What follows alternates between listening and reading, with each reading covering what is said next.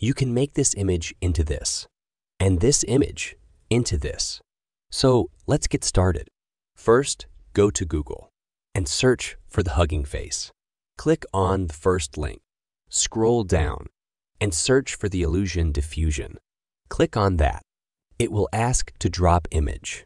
Click on Drop Image and select the image from your files or libraries. Now change the illusion strength to 1.0. Give your own prompt. Here I am giving the prompt that beach with full crowd and click on Run. There will be lots of users, so it will take time.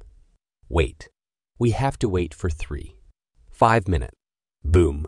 You can see the illusion how it's created. On the top right corner of the image, there will be download option. Click on that and download your image. So are you waiting? Let's make you own images into illusion diffusion.